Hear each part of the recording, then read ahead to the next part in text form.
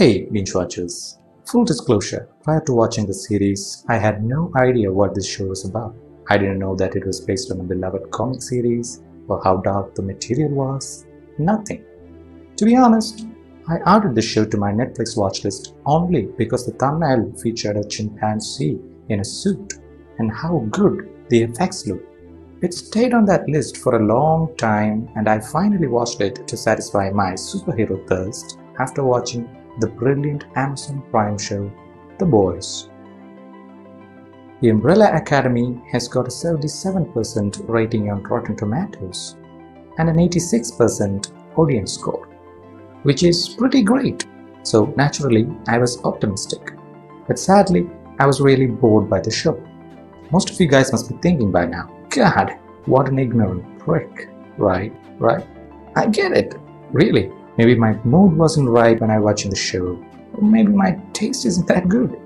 But I almost never deem any show I watch bad or unwatchable, except maybe the latest adaptation of Stephen King's The Mist, which is also on Netflix. With this, despite the popular opinion, I really got bored during the show. Who else thought this? Do you want to know what were the things that made me disinterested in this show? Did you have the same reason? Watch this video to the end and tell me in the comments. Okay, let's discuss the reasons.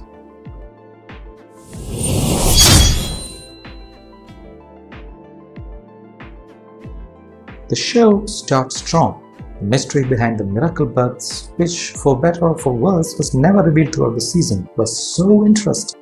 And the children have powers. But rather exploring the childhood adventures of these powered people, we are shown a small flashback and jumps right to the adult versions of these characters. You see, I had no problems with the performances of the actors, except maybe that Klaus character who came strongly as annoying at some places. Problem was in the writing of these characters. I am mainly talking about the Hargreaves siblings. They must be the most irresponsible and idiotic main characters I've seen on TV in a long time. The main plot of the series follows the characters trying to stop the apocalypse. That is going to happen in a week or so. But none of them shows any real sense of danger. Even number 5, the time traveler who witnesses firsthand the horrors to come, acts so carefree that instead of telling his superpowered siblings about it, goes to have coffee. Ugh. I know the nihilistic approach can be cool and funny for the dark comedy subject. The characters like Deadpool proved this. But is it necessary for every other character to act this way? I mean, take number 3, aka Allison for example. The whole thing with her throughout the series was how much she loves her daughter, of whom she lost custody in divorce and is living with her ex-husband. She is devastated with this scenario and will give anything to live with her daughter again. Even she acts like it's a carnival that's coming. Among the siblings, she has the most to lose if the apocalypse actually happens. She should be fighting tooth and nail to fight this thing from happening, to ensure, well, a future for her child.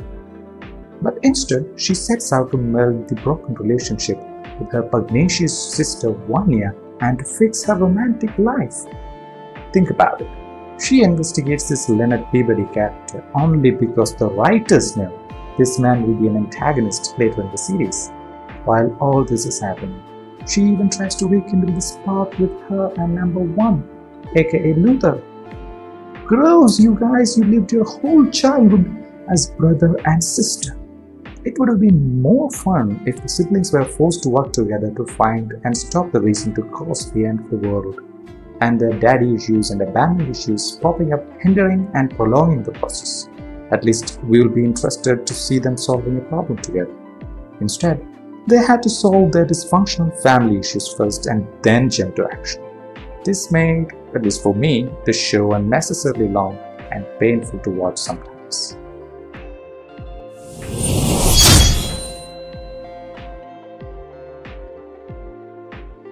If you guys didn't think those Hazel and Cha-Cha characters were annoying as I don't know what to say. At first, it was okay. There were 2 sociopathic time-traveling assassins trying to kill number 5.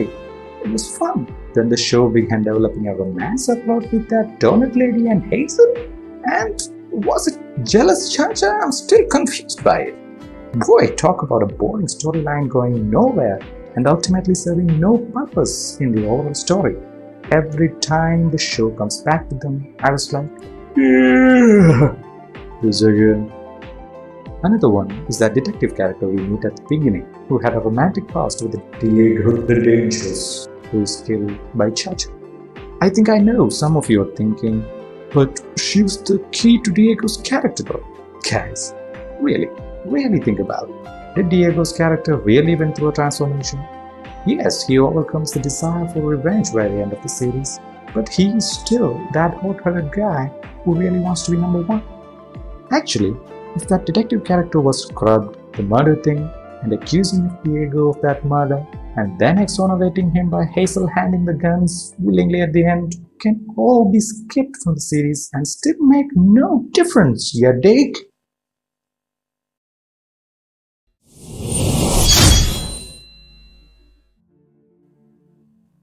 Well, I may have made up that phrase, but that doesn't make it untrue in this case. Adding all these elements really stretched the series. They could have reduced the number of episodes to 7 or 8, which would allow a more persuasive narrative. With a pinch of seriousness here and there, it could have been a gripping sci-fi superhero show. An example, 1 year, the show goes to serious lengths to tell us she is ordinary and has no powers. But truly, did we believe them? I mean, they cast Ellen Page for the role. It was a matter of time she revealed to be a powerful being. And that forced romance with that Leonard guy. Granted, we are shown his manipulation schemes, but it too goes forever. Also, Alice, a superhero with the power of persuasion, is trying to find out what his real agenda is for half of the series. We had to wait, 8 or 9 episodes for her to find out the truth? Which reminds me of another big thing about this series. This is a superhero show, right? Use your powers! That's what we want to see! Sorry. You see, Alison is in many situations where her powers could be extremely helpful. But why use her powers when you can go the difficult route, right? What was it? Oh right, gravity. Somehow, the show managed to find a way to overuse popular songs. Every other engaging scene or action sequences are packed with this extensive use of songs. Guys, we get it. It's a thing now. Thank you, Star-Lord. But not every scene should be decorated with sunshine, lollipops and rainbows. Don't get me wrong. This show may have the best soundtrack ever on TV. Or on web. Well, that's not right. What is it, a TV show or a web series? Anyway, just because you have it doesn't mean you have to hit our heads with it every time. Sheesh!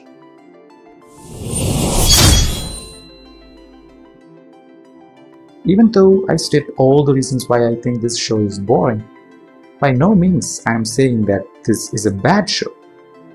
Right from the get-go, I really thought it had an interesting premise. The CGI was great for a series. I mean, that chimp was straight out of Caesar's gang from the new Planet of the Apes movies. Cast was impressive. I really liked that boy who played number 5. Kid's awesome. It's just the things I said earlier rendered this show boring for me. But the last episodes of the show was really interesting and the climax was so good. I am kind of curious to know what happens to these characters in the next season. If you like this video, please like, share and comment. Subscribe to this channel for more videos. Your support can go a long way. Thank you.